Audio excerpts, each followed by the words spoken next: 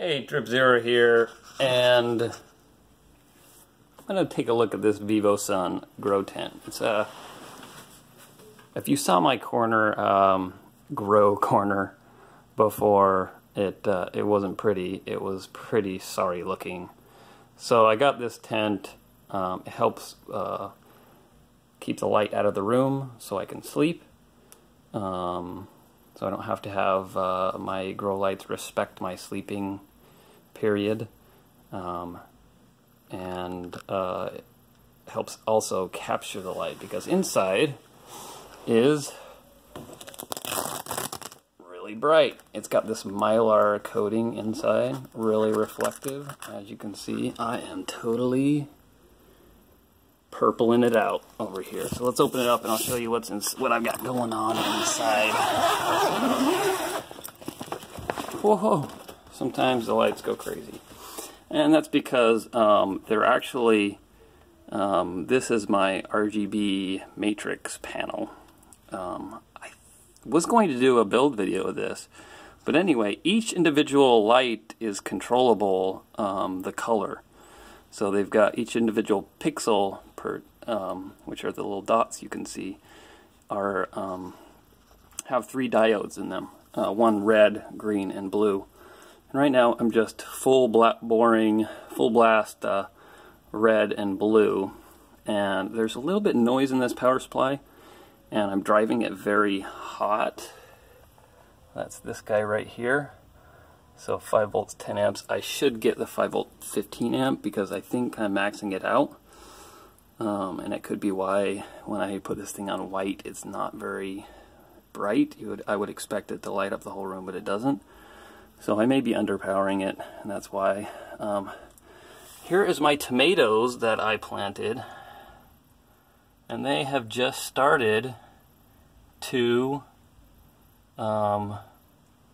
get their true leaves on them, so they're doing really well. This is a spinach. Right now I've got these lights on 24/7. I did have it on a schedule. I might resume the schedule because I don't want this spinach to bolt, and they're very photosensitive, unlike the tomatoes are not photosensitive. Now one thing I've noticed is with just this panel, I will get, I got to be careful not to bump it so the lights don't freak out. With just the panel, the plants will actually lean towards the panel quite obviously, but as you can see right now, they're straight up. The reason for that, I believe, is the addition of this guy.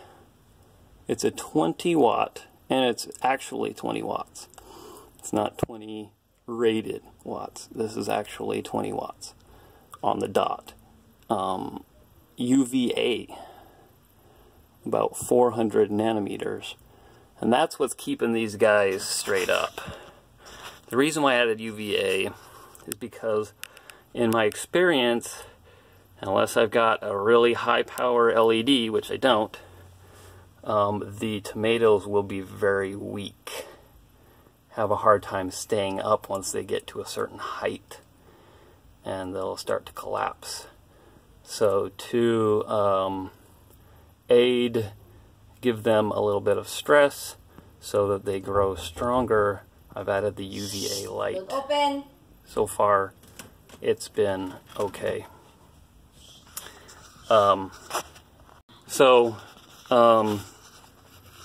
will keep you updated on how well it goes.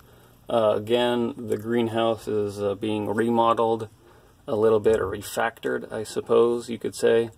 But overall, I think we'll have it ready by the time these tomatoes are ready. Hopefully by next month, we'll see. But another thing about these, they have little spots for vents or stuff for wires to come in, and pretty decent hangers for lights.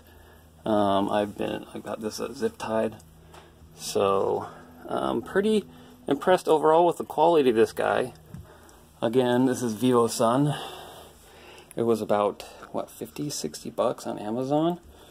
So, and they have taller versions. These are metal ooh, if I touch the metal, it makes the lights freak out. So yeah, definitely some noisy power supply going on. But pretty good overall, some pockets for things, and we'll keep you updated on the progress of these. So that's all for now. Trip 0 out.